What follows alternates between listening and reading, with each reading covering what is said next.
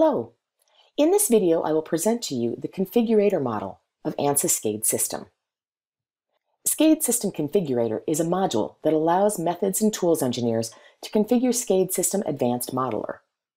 It enables you to manage the domain-specific objects and configurations related to the use of industry standards, like IMA and AUTOSAR, or to company or project standards.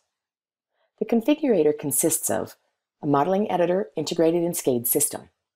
This allows defining in a dedicated project the meta model of the domain-specific objects through a simplified UML class diagram.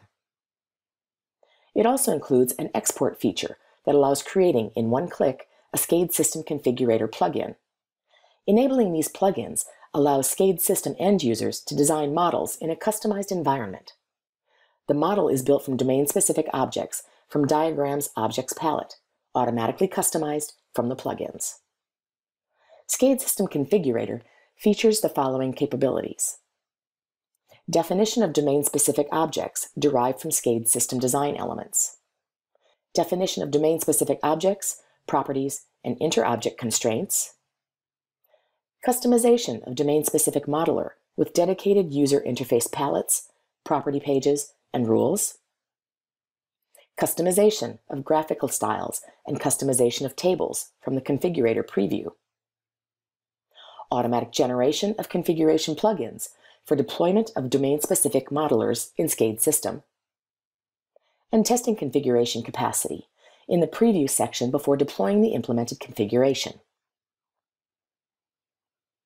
This results in a dedicated API for the domain-specific objects and properties, accessible through TCL, OCL, and Java, customized diagram palettes with a set of new items corresponding to domain-specific objects brought by the configuration profile, property pages for each domain-specific objects, and creation commands accessible from the contextual pop-up menus.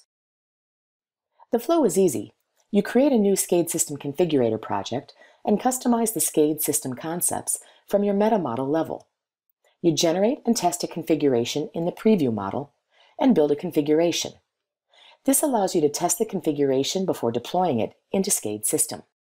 Once you're satisfied with it, you can deploy the configuration.